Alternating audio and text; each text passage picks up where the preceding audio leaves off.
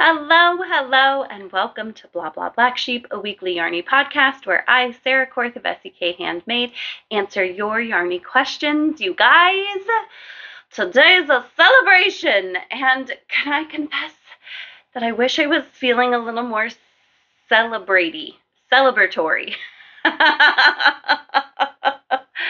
um, it's episode 52, which means technically a little over a year. I did finally go back and look to see when I released my first Bla Bla Black Sheep, and it was March 1st of last year, so that's funny. I did miss a couple weeks here and there for various personal reasons, but I've been working real hard to keep things moving because that consistency is important to me. I love doing this, and I'm always so bummed when my favorite podcasts don't release a new episode. I don't want you to be bummed. I don't. So episode 52, we're slightly over a year. I'm going to be honest, I had like these big dreams of doing something like big and fun. I feel like I need confetti here, though the thought of cleaning up confetti makes me want to cry. um, so, um, but guys, I've been tired. The start of this year was not what I thought it would be, not even in the slightest. And so I'm just tired. My little one hurt his foot. Okay, quick story. Last year, he broke his ankle. He was so convinced it was broken. He was just in immense pain. And so we took him to the doctor. They x-rayed it. Nothing was wrong. They gave him crutches anyways. He used them for approximately 2 seconds and then was like, I'm embarrassed to use crutches. So we didn't use them. So this Friday night, he was outside goofing around. I'm not going to go into that. Goofing around and like slipped his ankle off the curb and fell. And he hurt it pretty bad this time. It swelled up to about the size of like a golf ball. Like he had a golf ball under his skin. It was wild. He actually used the crutches this time, but I spent so much more time this weekend like helping him get around and getting things for him. And he was up in the middle of the night, and that kid was an awesome sleeper when he was a baby, and he has made up for it from the age of 2 to, we're at 9 now. Since then, he's not been great. At this point, I would rather a baby who didn't sleep, though at the time, I was very grateful that that chunky little boy slept like 5 hours right out the womb.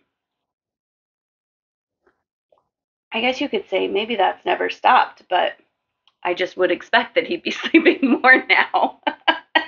Anyways, so I wanted to do a big celebration, and then life was too crazy. So I know you all are lovely, wonderful people, and you'll appreciate that. So what I've decided to do as a little celebration is a little thank you for everyone who's watching.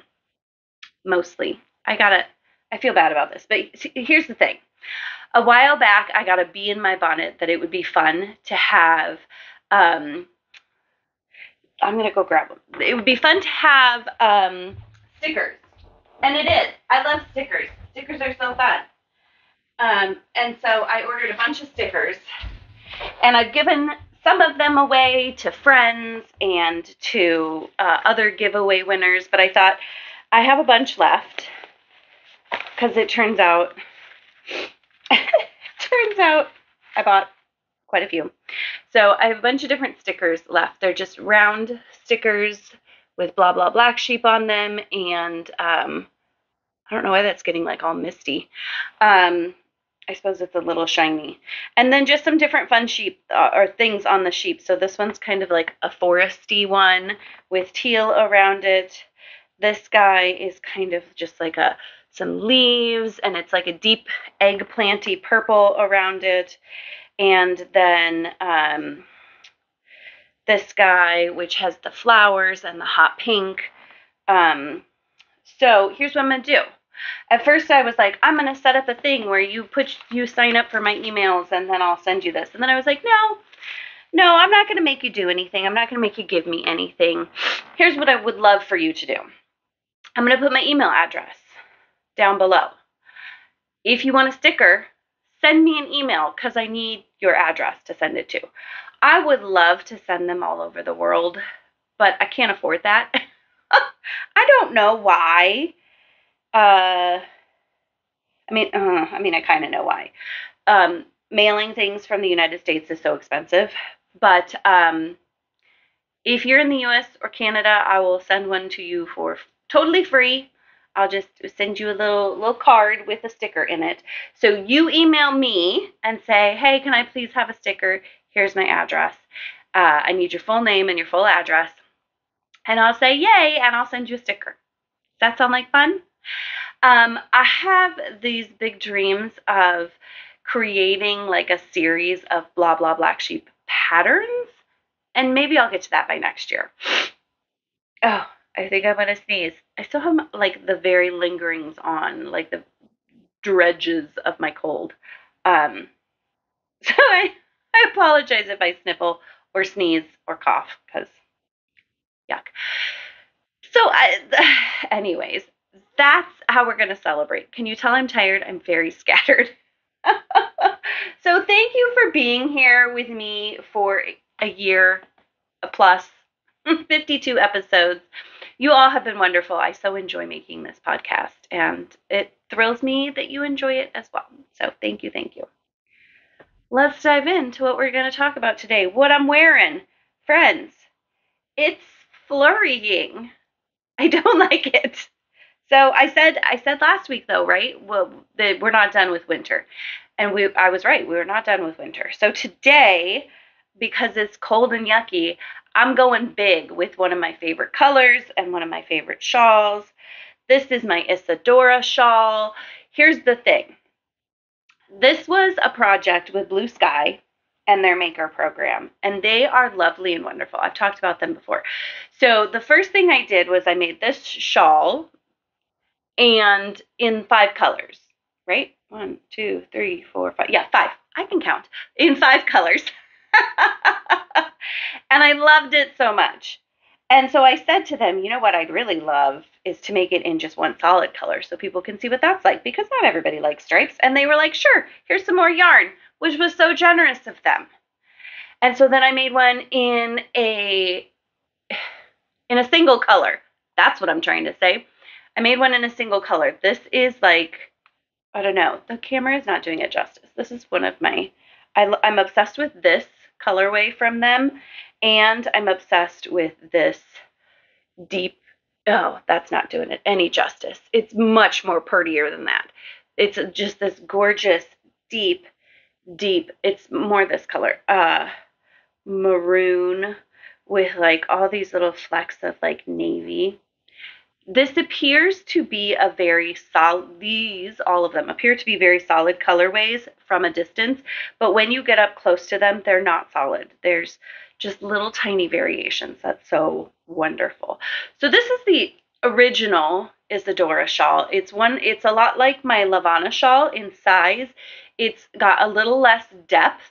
The purpose of that being that if you are either a short person like me who doesn't have a lot of depth to their body, or if you're a person who does not like bulk up around your neck, this depth is much more appealing. And then this shape, that's my crescent moon shape that really comes, around, just wraps so nicely around the body. So it's just the easiest thing to wear. That was sloppy. But I'm not going to wear either of my originals. Today I decided, will these land on the table? Yay! I decided I wanted my bold color here, because teal is one of my favorites. And this colorway was just amazing. So I got this yarn from Fatima of Aquarius Make. And this was a one-of-a-kind colorway. She had 3 skeins of it, and I was like, yes, give me all of them.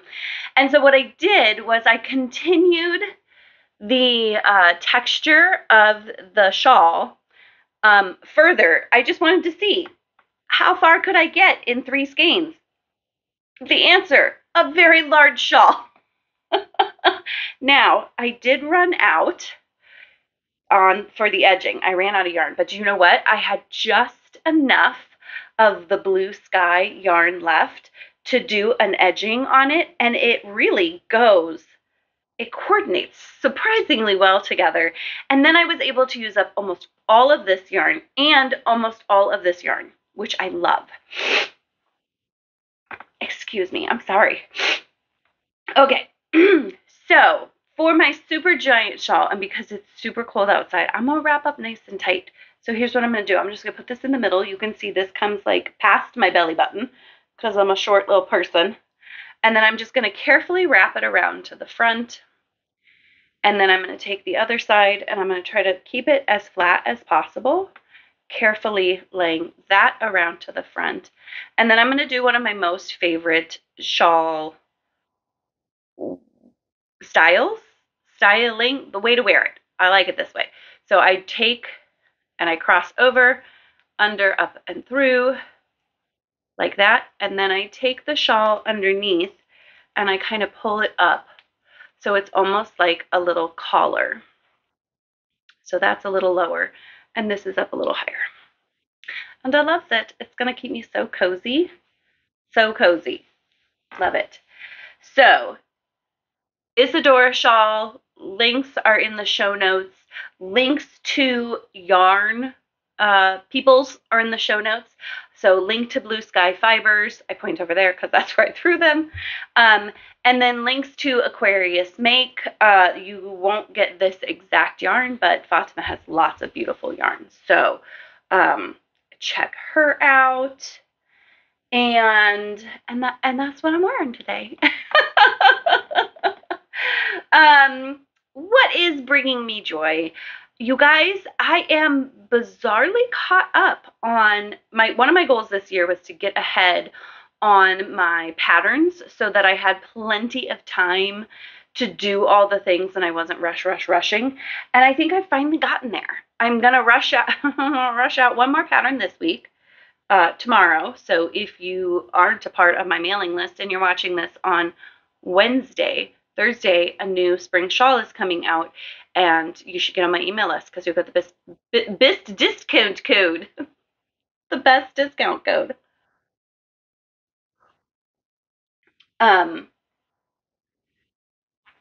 So yeah, that's happening.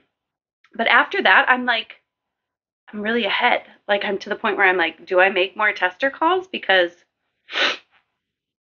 if these don't come out for 3 months, should I test them already? I think the answer to that is yes. I just need to get the testing done because I'm currently testing a pattern that I started a year ago, and I hate it that I took so long to get it tested. It is really windy outside, and I'm hearing noises. I think people's recycling bins are blowing over. Anyways, so the thing that is bringing me joy is I've decided to go ahead and work on some non-businessy things. A lot of them are patterns that I have already done, but they're not things that like had to get done. Actually, let me grab them. 3 of the things that I pulled out 3 patterns here, or 3 projects that I had sitting in project bags. Oh gosh, try not to knock everything off of my table. Did I tell you last week that my table's a mess? It's not better this week. It's different, but not better. So let's dig in here and see what I've been up to.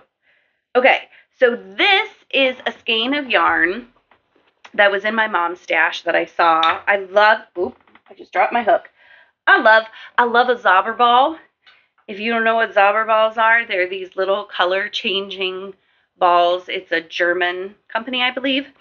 Anyways, they make such fun projects because they do all the color changing work for you. So here's what I landed on, and I haven't worked on this in a while because I've been busy with other things, and I've been debating if I want to change. And I think I've just decided, nope, I'm going with it. So this is my, oh, for goodness sakes, Arlet cowl. And what I decided to do, so in the original pattern, what you do is you turn, it's worked in turned rows, so that the stitches line up on top of each other. We can talk about why that's a problem sometime if you're curious. But for this one, I wanted to keep going in a continuous round so that it didn't mix up it mixed up the colors as little as possible, that they just laid in their order. And so what it's done, which I knew it was going to do this, is it's leaned all of those spike stitches so they're crooked. And I just think it's fun. I just think it's fun. So my seam is, my seam is crooked. Did I show you my seam side? Yeah, I actually did just show you the seam side. So this is the other side. You can see they go whoop. But I just think it's fun. And I'm just going to go until I run out of that ball of yarn and use it all up. And the bright colors are going to make me happy. And the fact that it was my mom's yarn is going to make me happy. The fact that she bought a rainbow ball of yarn makes me laugh a little bit because that's kind of out of character for her. I wonder what she had planned on using it for. I don't know. So that's fun. And then I have my second Lumi shawl. Look how far I am, she says sarcastically.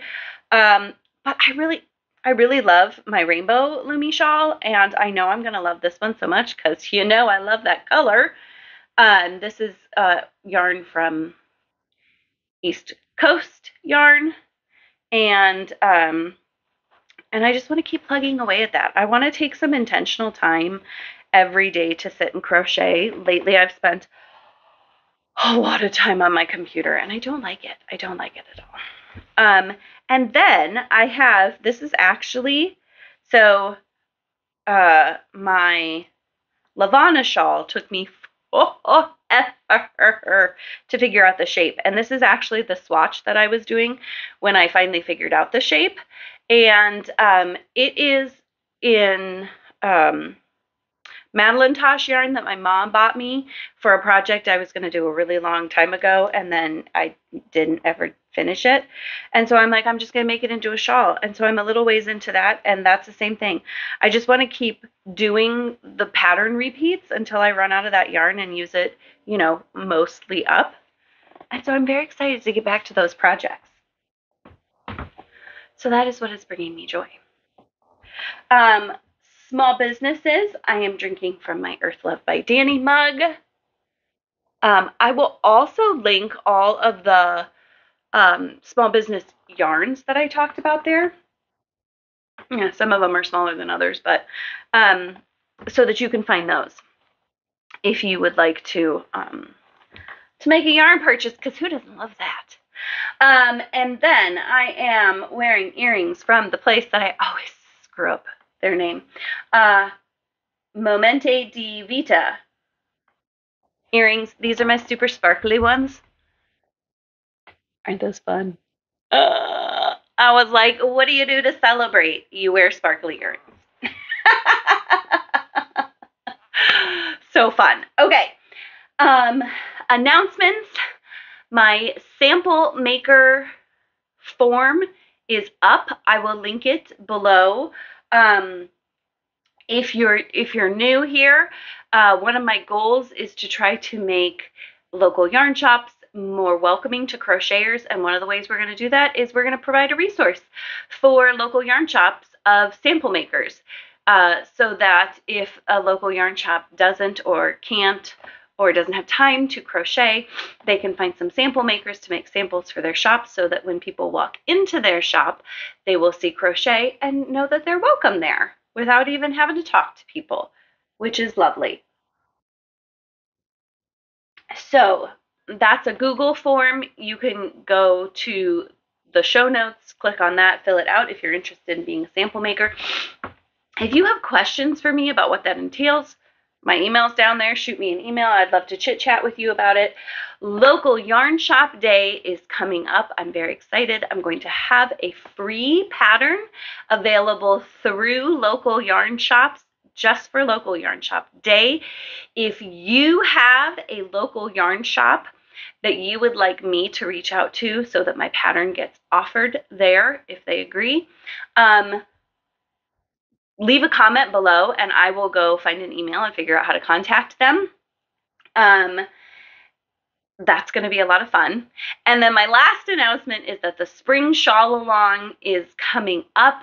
We're going to start in April and it'll run the whole month. We'll have some fun prizes. We're just going to work on making shawls together because every spring, do you know what I need? A new shawl or two. And so I love crochet alongs. They really motivate me to finish things up, and I feel like shawls, especially if you're doing a big shawl like this, it can be easy to have momentum as you get started and then like peter out and never finish. So the shawl along is going to be motivation to get a big project done.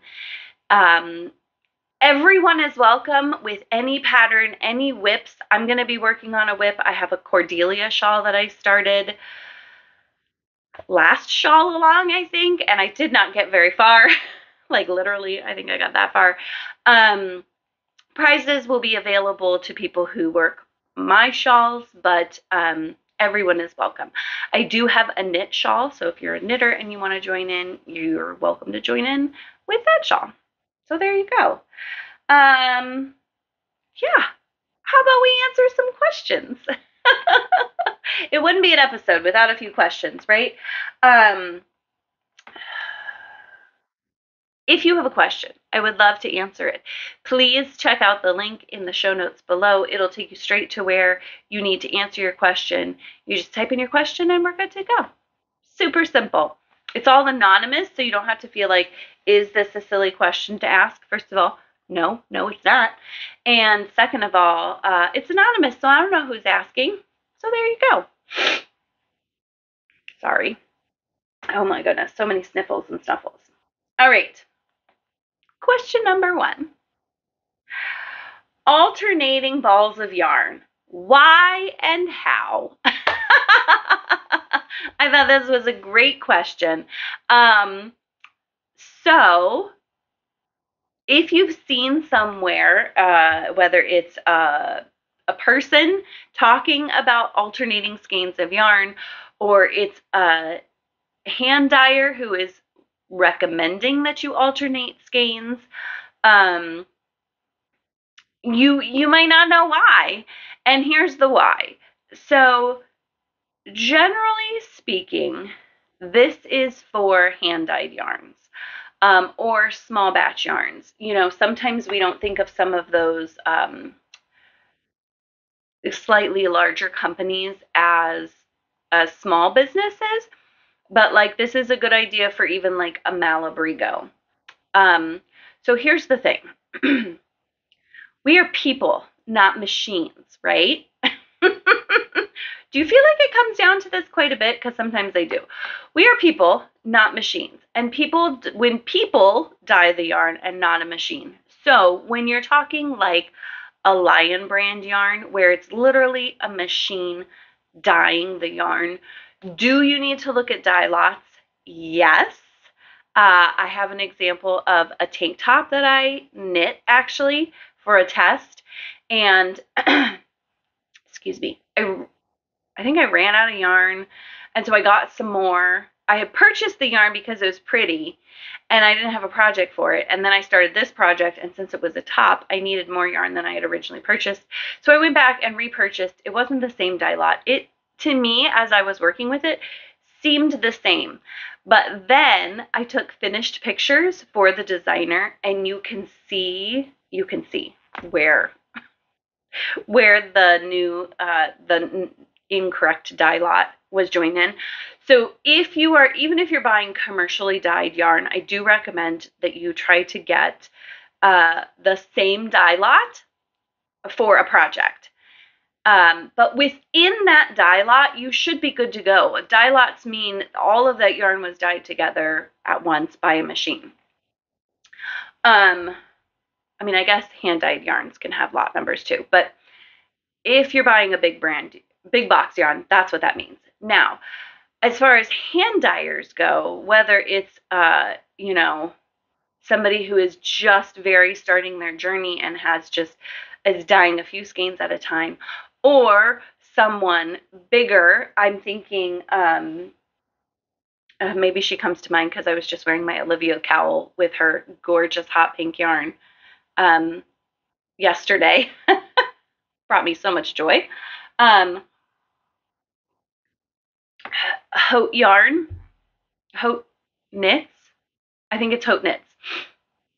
She used to, I honestly haven't seen her stuff much recently, but she used to show her process, and she would have like pans lined up, and she'd, put the yarn in them, and she'd drop this color here and this color, and then, in all the pans, and then come back and drop another color in all the pans. And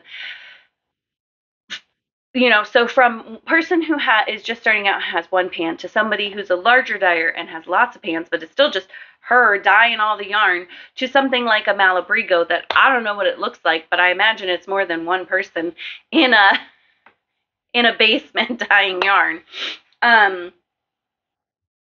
All of those things that are physically hand dyed by people, here's the situation. Yarn variations are a lot more frequent, even within a single pan. So the way most hand dyers will do it is they want to give you skeins that are as close as possible. So what they'll do is they will have all the skeins from one pan, if they dye in pans, together. And then if you order 4, you'll get them all from that same pan. But here's the thing. A, sometimes they can't exactly do that. And B, even within a dye pan, the way that the color lands on the yarn can be slightly different.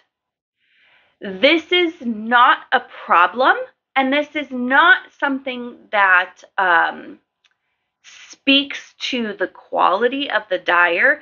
It is just due to the fact that we're people and not machines, and so we don't like this exact same here and that exact same amount here.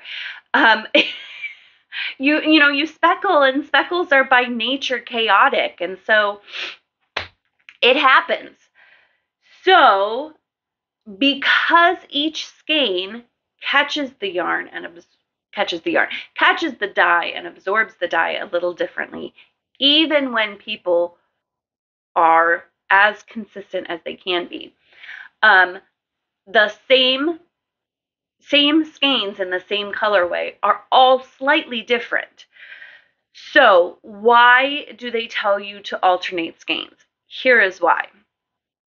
Because they're different, if you don't alternate skeins, you can end up with a really strongly well, I guess it's for 2 reasons, I think.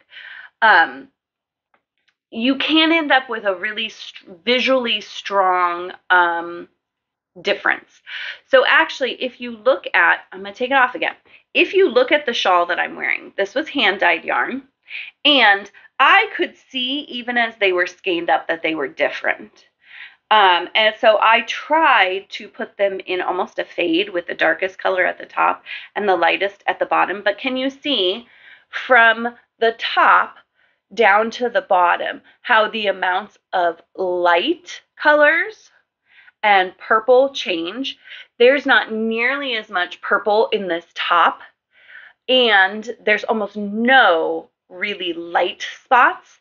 But as you go down, when I add the second skein in, which I'm going to guess is right around, here-ish, you can see there's more and more purple, and there's more and more light spots. And then when you get down to the very bottom here, look at how much more light there is in there than in here. It's just the nature of hand-dyed yarn. Let me see if I can get myself adjusted here. So I have another example for you here. Okay, I'm going to try to be quick. Okay, so I noticed this as I was working my last project. And I will confess, Sometimes I don't alternate skeins, and sometimes it turns out fine. Like I kind of planned this one that I knew I wasn't going to alternate the skeins. I knew they were going to look a little different as you went down the shawl, and I was fine with that. This project, I just was, if I'm being honest, I was being a little lazy. I was teaching a class. I didn't want to teach them how to alternate skeins. We were not at that level yet.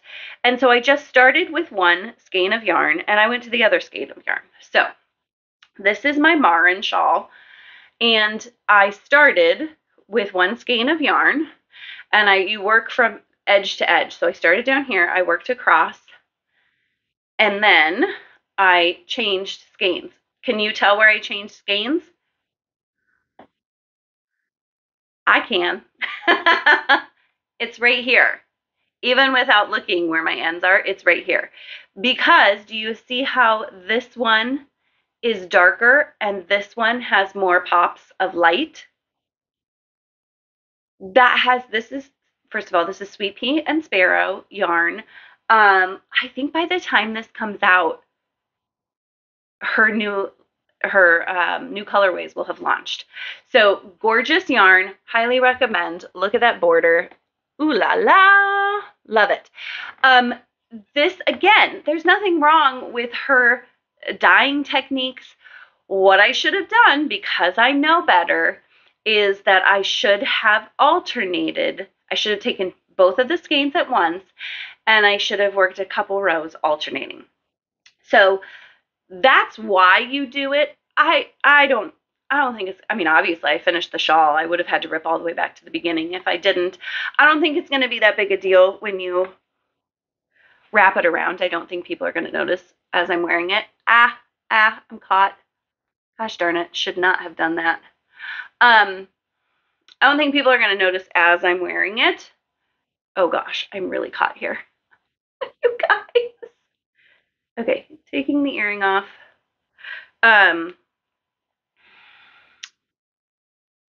So it doesn't bother it doesn't bother me for this project.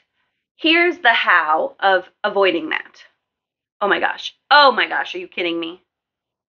These earrings have a very pretty like hook on them, but because the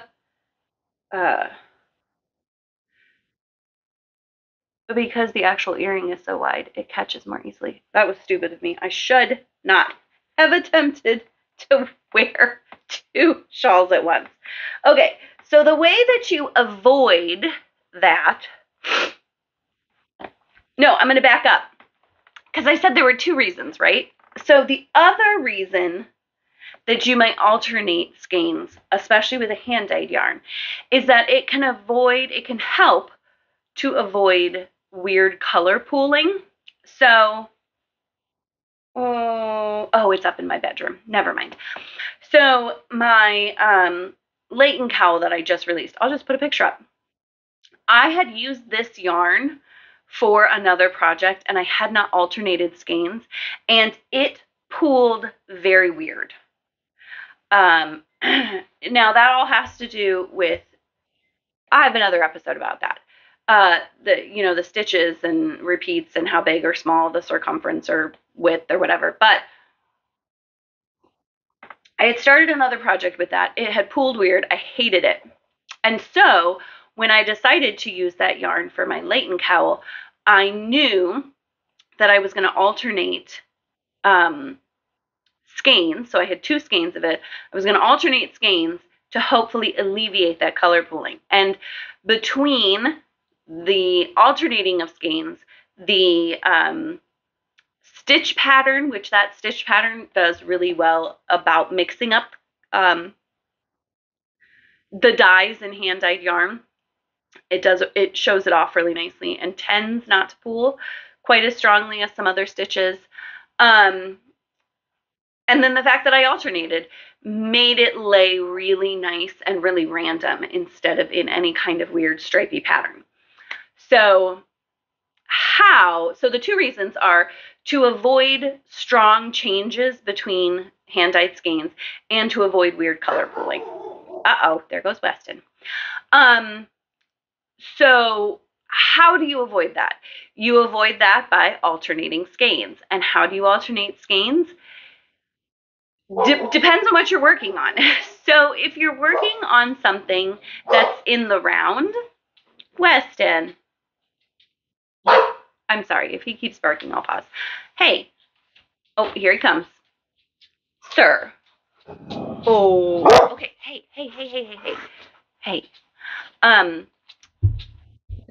Oh, I know. Oh, shh. So if you're working something in the round, you can alternate every single round. So you can work around, you work with the two skeins at once, essentially. So you can work around your project in one skein and then switch and work around in the next skein. And then you just alternate back and forth every single row. If you are working flat, you can't alternate every row, because to do that, you'd have to work across, cut your yarn, come back, work with the second skein, work across, cut your yarn, come back. So for that, you alternate every 2 rows. So you're going to work down and back, pick up your new yarn, work down and back, pick up your new yarn, work down and back. And then you're just going to carry that yarn, the skein you're not using, up your project. So if you are working in the round, that's super easy. You just carry it up on the inside, which I just carefully, as I change color, make sure I have enough slack in that yarn that once I block the project, it won't cinch it in. That's something you want to be careful about. But then if I'm working alternating every 2 rows in a flat, then you just kind of carry it up the side. And you can either, you can decide for yourself. You can kind of like tuck it in as you go up so that it there aren't big, like, dude, I just brushed you last night. There aren't big swooping loops for loops of yarn that go up the side. But you just, that's kind of a personal preference. You can see along the edge, you know, which on a shawl, it wouldn't be this edge, it would be the top edge. You can see, does it bother you? Is it really obvious? Are you worried if it's going to get caught on something? The other thing to think about then, if it's on the edge, is might it be, he's really panting, might it be a good idea then to work some sort of simple border, even like a single crochet border, over the edges to kind of trap those in there and hide them a little bit and keep them from snagging on things. So all of those are things. Yes, good to see you too. Hi. All of those are things you can decide on as you work. So so there you go. That's the why and how of alternating balls of yarn. Yeah, why don't you lay down? And there you go. If you have any questions about anything I said, or if you have suggestions as a yarn lover yourself, I'd love to hear them. Excuse me. Whew. Okay. Question number 2. I started work on a new pattern and I am so frustrated. My stitches don't look like the pattern. What's going on? Okay. So first of all, I want to say, if this is my pattern, email me. You didn't specifically say it was one of my patterns, so I would assume maybe not, which if you're a viewer, a watcher, a black sheeper, and you have a question like that that's not about my patterns, that's totally fine. We're all inclusive here. If you have a knitting question and you want to ask me, let me know. I do knit, and actually this lovely new knitter sat down next to me at Yarny social time at my local yarn shop, and I was able to help her with a few things, which was so fun. So fun. So if it's one of my patterns, I want you to talk to me. If you find a mistake or you have a question about one of my patterns, I want to talk to you. I'm here to help. So I have come up with in my brain 3 general things that it could be. The first thing is, it could be a you problem. don't take offense to that. Not like you're a dum-dum, but like it happens to the best of us. We're people. So here's an issue. Here are issues that I could think of that might be you caused. One, did you miss something in the instructions? So if there are instructions for the stitches, no, you can't go that way. The door's shut. He can't see that. He's going to go run into the door anyways. In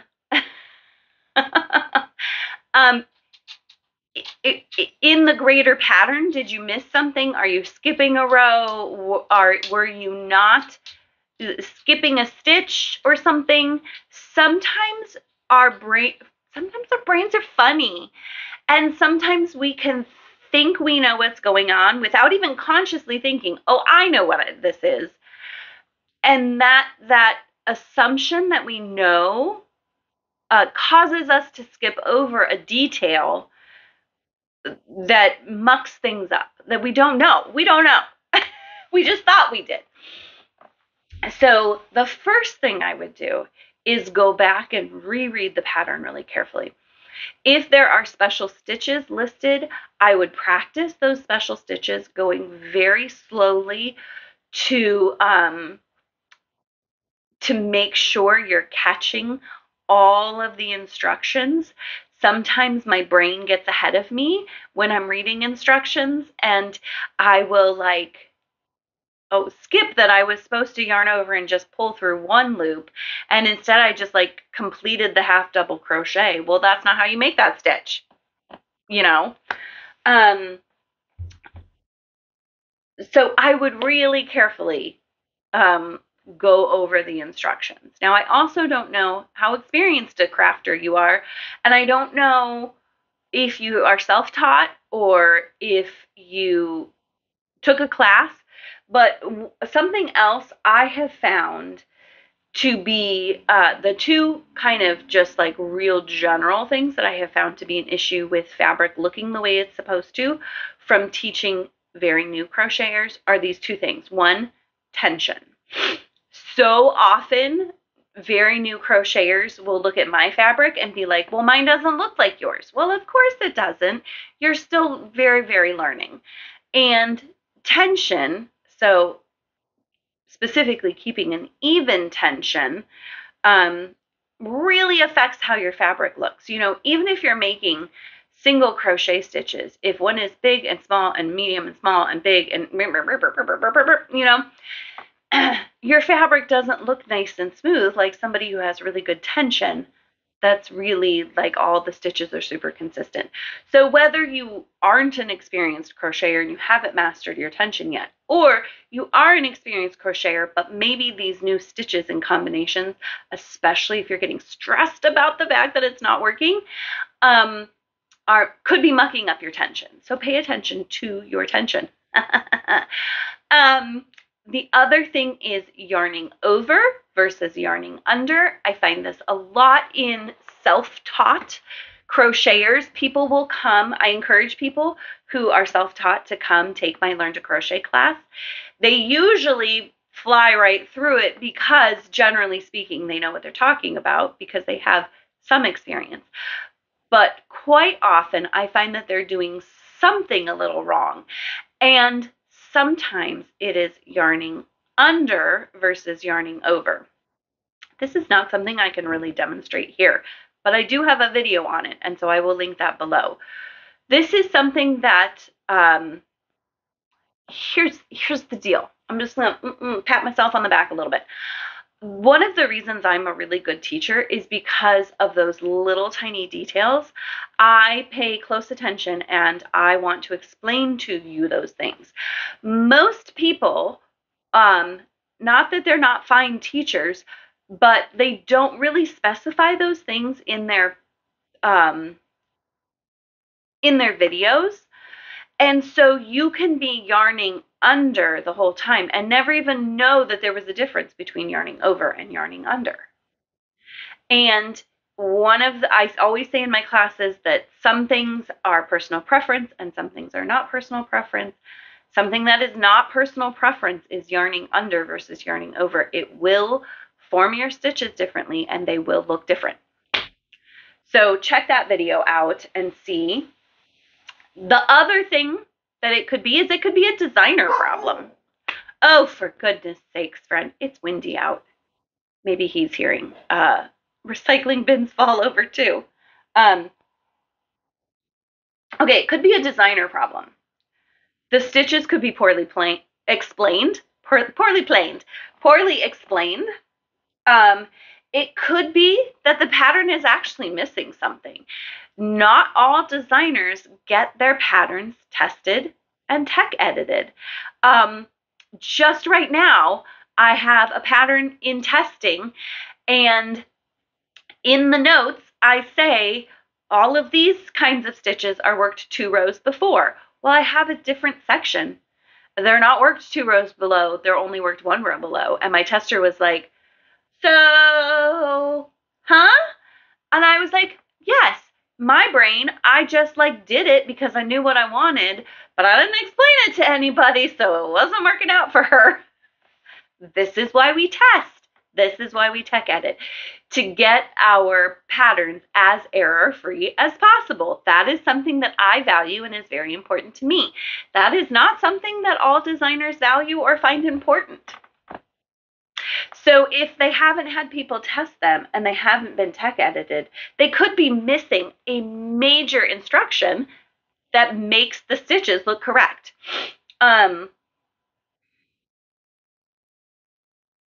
The other thing is, if a designer is not having other people look at their patterns, they could be using wrong terminology, I guess, would be, I don't know. I don't really know a nice way to say this, but I think it's important to know and to understand. I tell all of my Learn to Crochet classes that the most amazing thing is that people can self-publish, but also the most dangerous thing is that people can self-publish. It's awesome because there's no gatekeeping about what good patterns are or what deserves to be published. So, you know, amigurumi is huge. If Vogue had forever been in charge of who gets published, I don't think we ever would have had the explosion of amigurumi we have, because they're a fashion design. So they're all accessories and clothes and stuff. So, you know, but the downside of that is that any person who has the confidence to can publish a pattern. They don't have to meet a standard. It doesn't have to be written in any sort of way, which when there were gatekeepers, there were standards that had to be met. So it could be that this person doesn't know what they're talking about. It could be that this person is just making stuff up. All of it is possible, and I've seen it all. And that's hard and that's frustrating for you as a consumer of patterns, because how do you know what's right? Sometimes you just don't. We can talk about how to find better patterns another time. So then, okay, so my third thing, I'm talking real long here, so I'm going to try to wrap this up. The third thing is that it could be a time problem. So it is really easy to get started on a project and have just like this littlest amount worked and be like, it's not working. Sometimes certain stitch patterns just take longer to kind of reveal themselves. Whether it's just something that you don't really see the stitch pattern until you have some of the fabric worked. The cross single crochet is something that I think is gorgeous, but it's one of those things that every time I start it, I'm like, it doesn't look right. Well, it just takes like, you need like a couple inches of fabric before the pattern really starts to like, come forward. Or things like the Bavarian stitch or certain like lace stitches, like they last over multiple rows. And so you doing a row of it when it's a 4-row repeat, it's not going to look right on the first or second row. You've got to get all the way through the repeats before it's going to look correct. So good luck. It's frustrating to pick up a pattern and not have it work and not know why it's not working. Reach out to somebody else. That sounded terrible. Reach out to somebody else. No, but if you can find someone that you can meet with in person and you can both look it over, maybe they can catch like, oh, you're not doing this step, or they just have some sort of knowledge that will like click everything into place that you didn't personally have. Even if you're an experienced crocheter, people write patterns differently in different styles. So having somebody else look at it with you can really be helpful. Even if it's not a yarn professional, it's just like Mildred at church who's been crocheting for, 60 years. Mildred's done some stuff. She knows. She's been around. Maybe she can help. Maybe not, but it's worth a try. And then maybe you'll like bud a little relationship with Mildred. Who knows? So there you go. Friends, episode 52, 1 year. I've talked more than my fair share. I hope you've enjoyed it. As always, I've enjoyed so much being here with you. Thank you so much for joining me. Don't forget to email me if you would like a sticker. I'd love to send a whole bunch of those out and maybe design a new sticker or something. So thank you so much for joining me and happy crafting.